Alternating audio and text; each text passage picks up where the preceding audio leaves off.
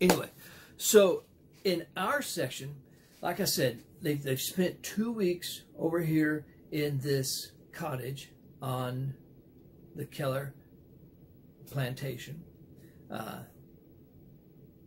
They've come back, and what happens is that Helen starts misbehaving again.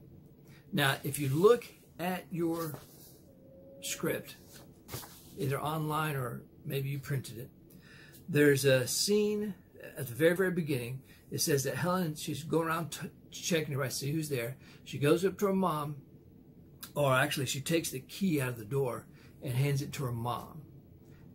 Okay, so now nobody can lock her out or lock her in or do anything. She's giving the key to her mom. At the end of the play, guess what happens? She takes that key from her mom and gives it to Annie Sullivan. So you got the key, you're in charge. And she's showing her agreement now.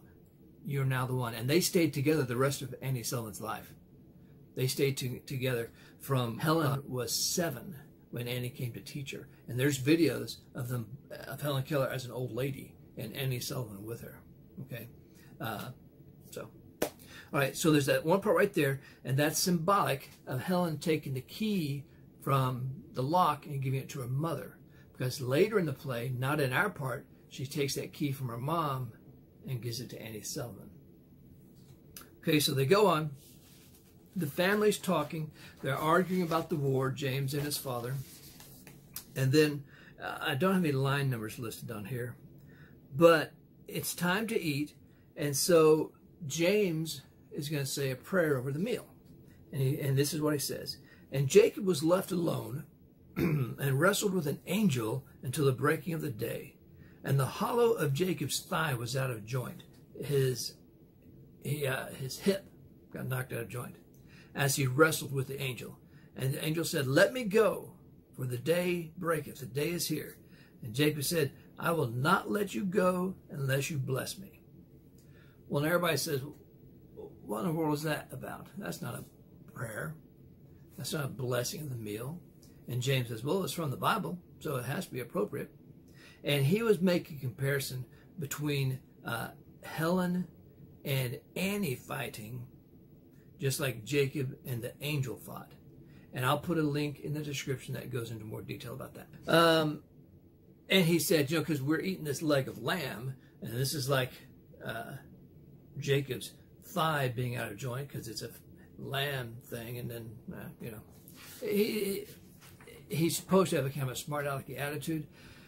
It's just different from the smart aleckiness of smart alecks today. Then we go on Jacob's thighs. At the bottom of one of the pages, they're talking about these hens. The Reverend says his hens have stopped laying eggs. Poor fellow, he was out of joint, it says. They're going back to this leg being out of joint. And there's a question that asks, what does that mean? Okay. So the preacher, now not priest, this is important. The preacher was feeling all out of joint because his hens weren't laying eggs. And then James says, yeah, I've always thought those hens were papist. Well, papist comes from the word pope and means Roman Catholics, which tells us that this preacher was a Protestant. Okay, you've got Catholics and you have Protestants, and Protestants divide up into lots of groups: Baptists, Methodists, Episcopalians, Lutherans. And so he's making another joke saying, yeah, the hens won't lay eggs for the Protestant preacher because they're Catholic.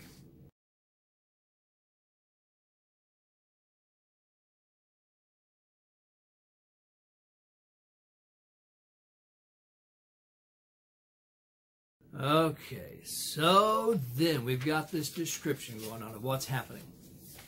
Helen Keller's at the table, and Annie has put a napkin in her little shirt.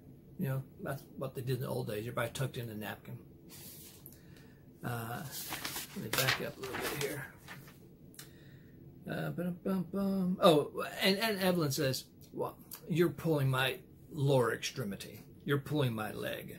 But then they all look over. Everybody has stopped. because they're looking at Annie and Helen. Because if you back up a little bit, Kate, everybody starts, there's all this conversation going on. And one by one, the people stop because they've seen what's going on with Annie and Helen. And it actually starts above the Pappas part. It says, when Annie reaches for the pitcher, Helen removes her napkin and drops it to the floor. Annie had been filling up a glass of water. Helen's sitting there. So Annie picks up the napkin, tucks it back in again. Conversation keeps going. Kate stops. Helen takes off the napkin, drops it on the floor again. And now Kate goes to pick it up, but Annie stops her. All right? And then Captain Keller stops. And everybody's kind of looking at what's going to happen next. But now everybody stopped, including Evelyn. Annie, with everyone now watching for the third time, puts the napkin on Helen. Helen yanks it off and throws it down. Annie gets up, takes Helen's plate, and moves it away.